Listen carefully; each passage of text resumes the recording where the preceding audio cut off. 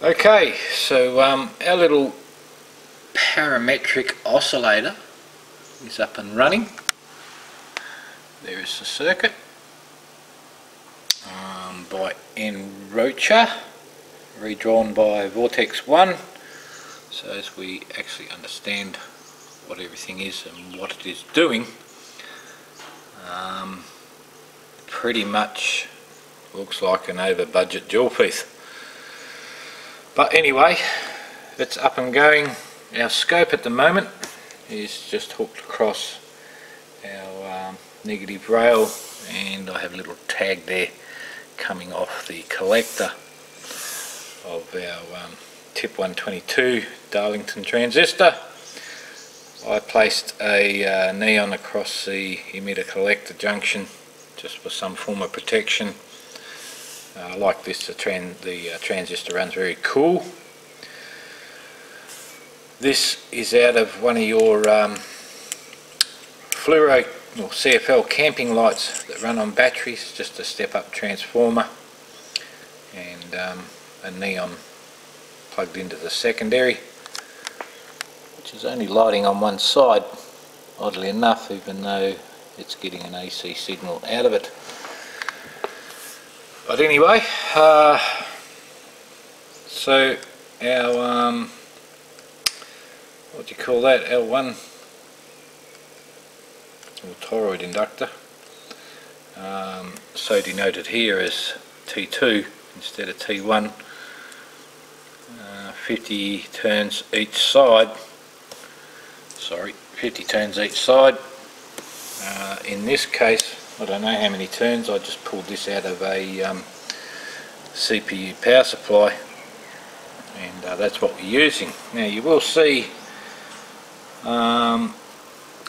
this little L1 here is supposed to go through the centre that way of T2 according to the schematic, but what I have done is wound two coils and sat them up against the core horizontally, so we're going in a clockwise fashion there, steps across the core, continues in a clockwise fashion, so our magnetic field would be travelling back and forth and not in bucking mode. Oddly enough, without that in play, and that just bridged where that coil is, it does draw more current.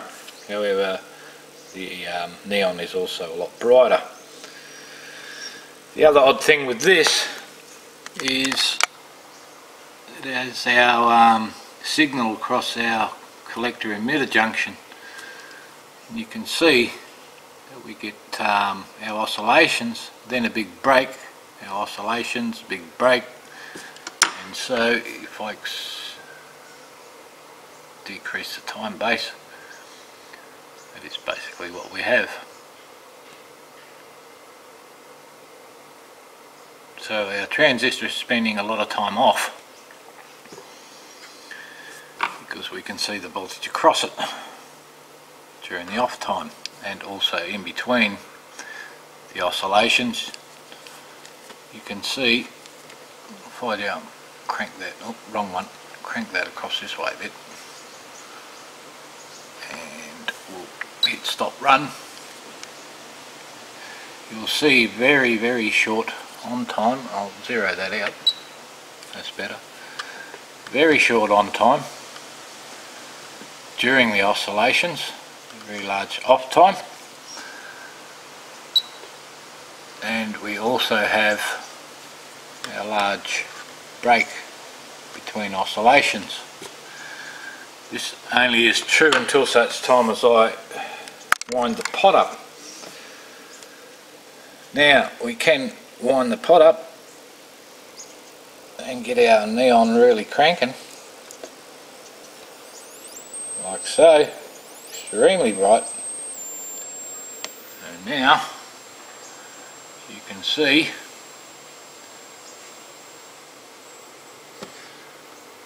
our frequency has gone right up. So wind the pot back down.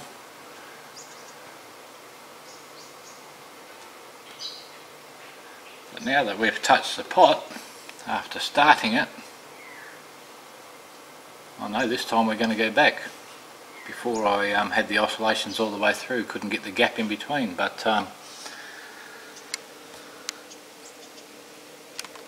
does work.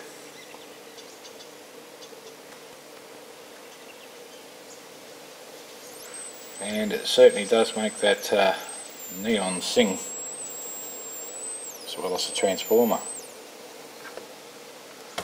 So that's about it for now.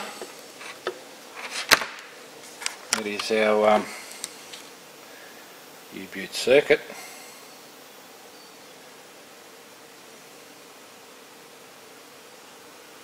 Underneath, that's our little tag sticking off the collector that we had our scope on, and then the other side was just on ground.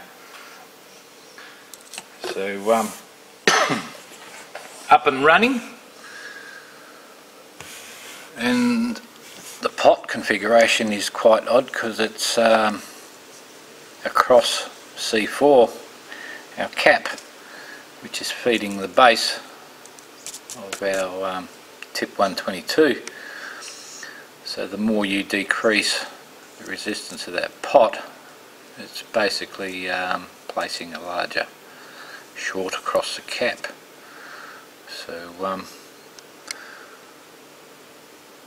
lot of unnecessary burnt off power there, I would think. The only thing I don't have on here is this 4700 picofarad cap. I did put it on there and I've seen absolutely no difference on the scope or the power draw of the device, so I've just left it off. I don't have the two full wave bridge rectifiers in play either. I do have the pin out there for our charging circuit, but at the moment I'm just looking at it with the neon being the load across what is called T1 here. So and as I said, that T1's just out of one of them little CFL camping lights that run on batteries, and it does the job all right. Transistor doesn't get hot, of course. We can shoot our temperature gauge at that. It's running at 28.8 degrees centigrade at the moment, or Celsius, whatever you want to call it. I have no doubt it'd get a little warmer if we drove it a bit harder, but there you have it. It's up and running. If you go too far on the pot, it starts to chew a lot of power and your neon dies down in brightness. But other than that, that is it so far. So I think, looking at the schematic, just a few extra bits and pieces here and there, caps and extra coils, and basically we've got a joule feed.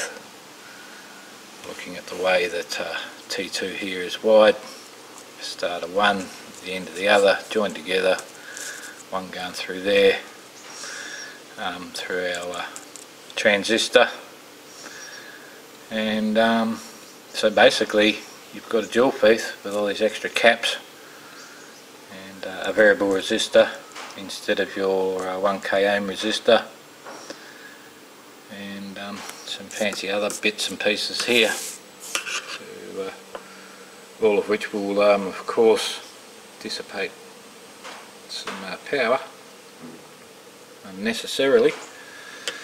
So I reckon we can get this to run just as good in standard joule feed trim using this little transformer here, but nonetheless I was asked to make it and I've made it, and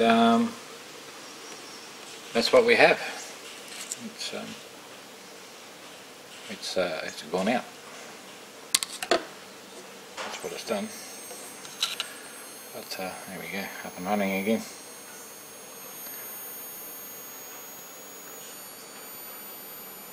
So that's it. Nothing special to report so far on this one. Thanks for watching, and have a good day.